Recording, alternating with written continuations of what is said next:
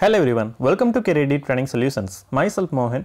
At this session we are going to take a short test on number problems. You will be provided with 3 questions and time to solve each questions will be only 45 seconds. Read the question, pause the video for 45 seconds, work it down, then check the answers. If you have some other different shortcuts, pass it on comment section below. Let's have our first question now.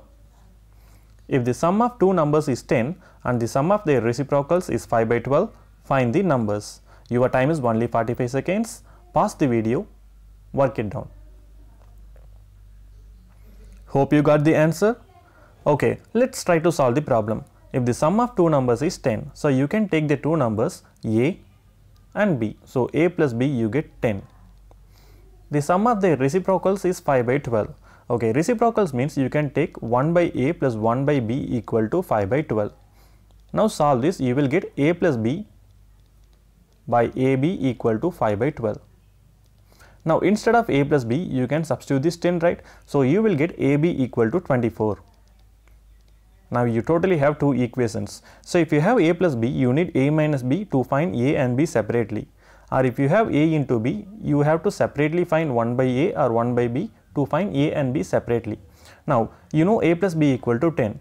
So if you find a minus b the whole square, you can easily find a minus b, right? So you know a minus b the whole square equal to a square plus b square minus 2ab. Now again you need you have a into b. So a into b is 24, but you have to find a square plus b square separately, right?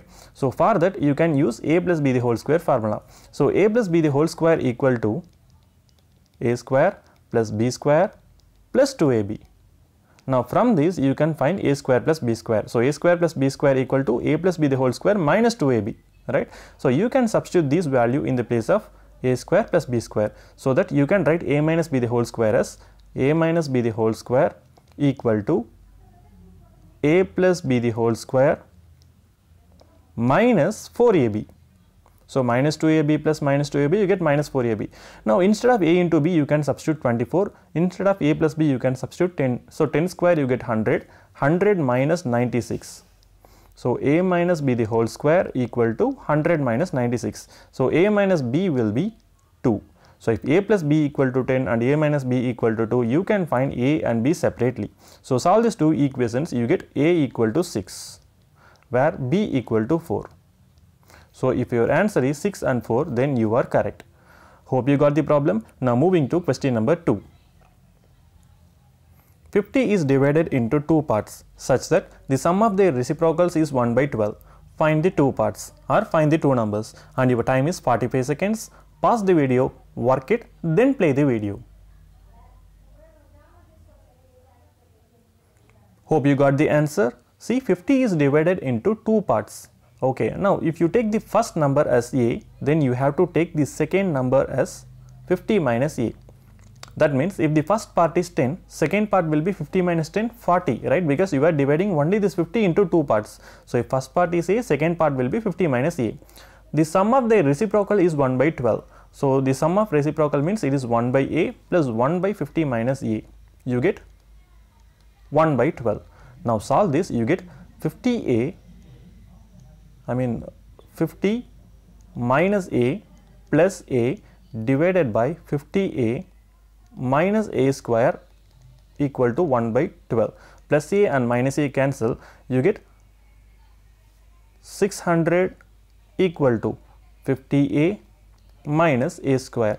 So you can write a square minus 50a equal to minus 600 plus 600 equal to 0. Now you have an equation, just solve it. You will get 1 into 600, 600. So while multiplying you have to get 600, while adding you have to get minus 50. So minus 20 and minus 30 are the combination.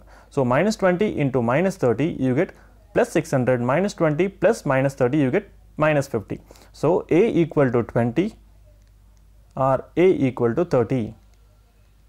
Now you know the first part is 20. So second part will be obviously 30, or if first part is 30, second part will be 20. So here you have to find the two parts, right? So you have to consider 20 and 30. So answer for this question is 20 and 30. So if your answer is 20 and 30, then you are correct. Now moving to last question of the session.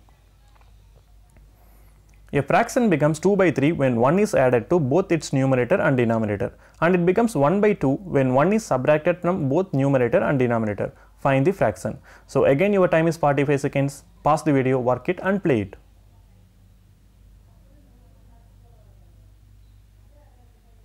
Hope you are with the answer.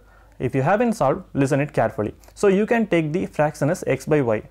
So fraction will have a numerator and denominator. So if you add 1 with the numerator and 1 with the denominator, it will become 2 by 3. Now simplify it, you get 3x plus 3 equal to 2y plus 2. So you can reframe it, 3x minus 2y equal to minus 1. Now you got the first equation. So second equation will be, it becomes 1 by 2 when 1 is subtracted from the numerator and denominator. So subtract 1 from numerator and denominator, you get 1 by 2. Now simplify it, you get 2x minus 2 equal to y minus 1. So 2x minus y, you get 1. Now you have first equation and second equation. So I do multiply the second equation by 2. So I get 4x minus 2y, 2y equal to 2. So 3x, so this is our first equation, 3x minus 2y equal to minus 1. So minus, plus and plus. So minus 2y plus 2y cancel. So 4 minus 3x, we get x, and 2 plus 1 you get 3. So x equal to 3.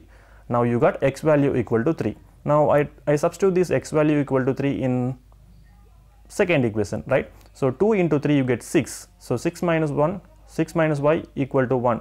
So you can say y equal to 5. Now you have to find the fraction, right? So if you want to find the fraction, you have to substitute x value, that is numerator first and denominator second. So the fraction is 3 by 5. So if your answer is 3 by 5, then you are correct. So if you have followed some other different shortcuts, so please educate us by passing in comment section below. I hope you enjoyed this lesson, right? So please like and share the video to your friends. Thanks a lot for watching. Have a nice day.